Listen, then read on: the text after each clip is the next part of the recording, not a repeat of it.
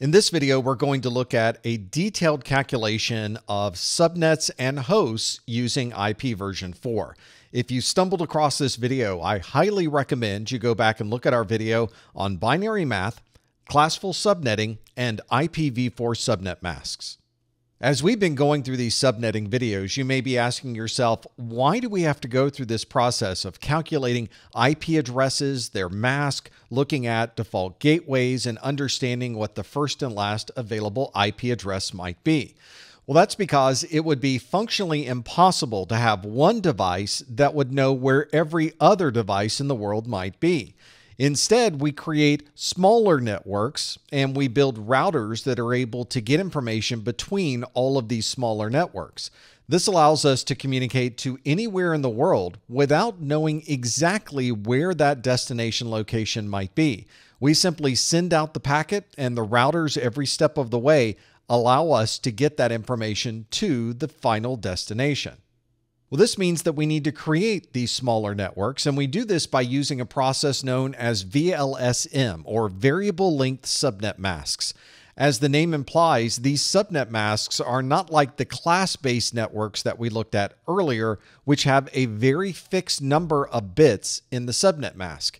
Instead, we can create a subnet mask that has a different number of bits on every network, therefore creating a variable length of a subnet mask. This means you, as the network administrator, can build a network that is exactly the right size with the right number of networks and the right number of hosts, and you have complete control over what the subnet mask might be for that network.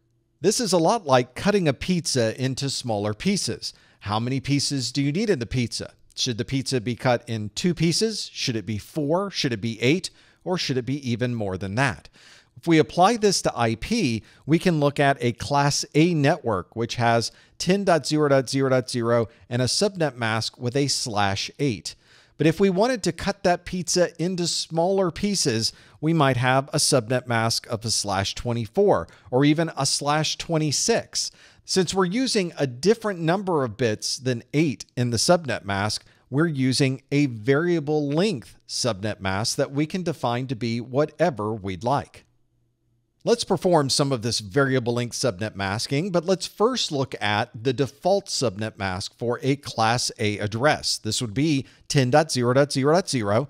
The default is Class A, since that starts with the number 10, and the default subnet mask for that would be 255.0.0.0. This would be the default subnet mask if all we did was have classful addressing. If you were to look at this classful address in binary, the first 8 bits would be 1 and the remaining bits would be 0. In decimal, that means it would be 255.0.0.0, and if you were to use the CIDR block notation, this would be a /8 subnet. This means that the network bits would be those first 8 bits of the address, and the host bits would be the last 24 bits of the address. Since this is a /8 subnet mask, we are drawing our line after those first 8 bits of the subnet mask. But in reality, of course, we could pick a different number of subnet bits. We just need to decide what works best for our network. For example, let's draw our line right after the 3rd octet. This means that we still have our default first 8 bits as part of that Class A address, but we're going to borrow the middle 16 bits as what we call our subnet bits. This means those subnet bits would now be turned into 1, and the host section of the IP address would shrink down to 8 bits. This means that the decimal subnet mask would be 255.255.255.0, and the CIDR block notation for this new subnet mask would be /24. We've been doing a lot of these calculations in binary, and then we've been converting that binary back to decimal. But that process tends to take time, and one of the faster ways to perform these calculations is to look at a list of the powers of 2.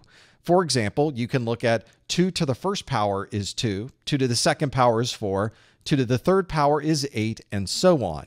If you want to calculate the number of subnets and the number of hosts, you can calculate the number of subnets as 2 to the number of subnet bits, and the number of hosts per subnet would be 2 to the number of host bits minus 2.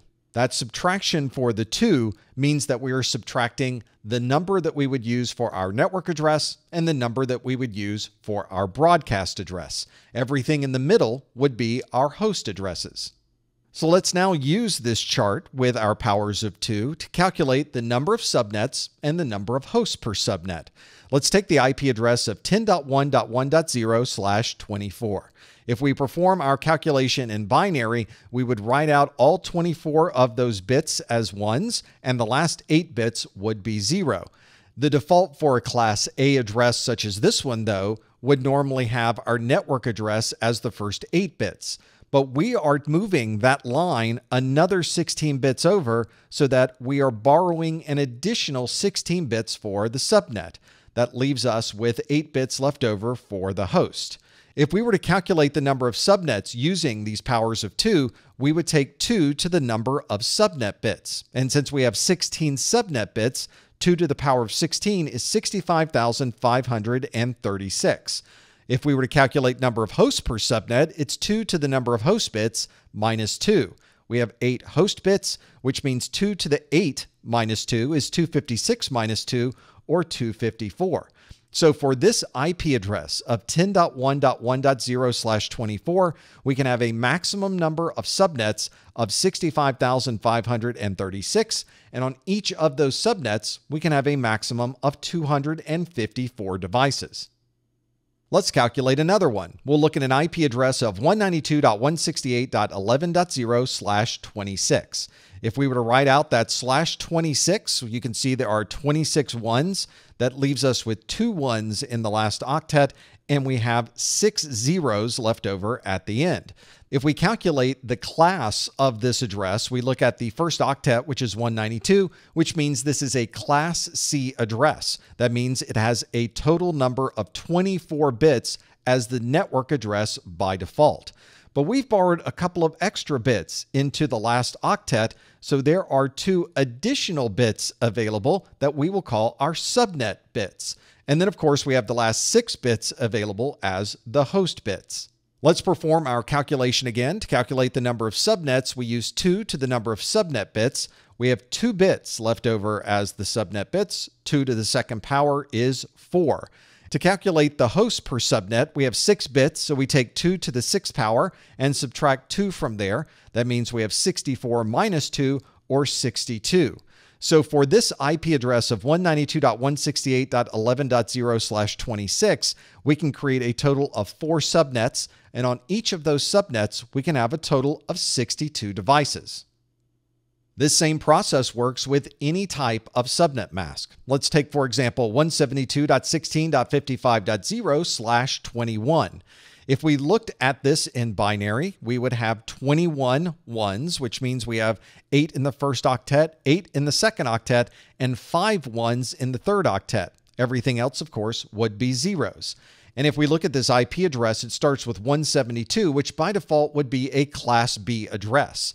So by default, the first 16 bits would be your network address. We borrowed some additional bits, in this case, 5 additional bits to be our subnet bits, and then everything left would be our 11 host bits. Performing our calculation again, we have 5 subnet bits, so to calculate the number of subnets, it's 2 to the 5th power, or 32. We have 11 host bits left over, so if we calculate that as 2 to the 11th power minus 2, that would be the same as 2048 minus 2, or a total of 2046 devices.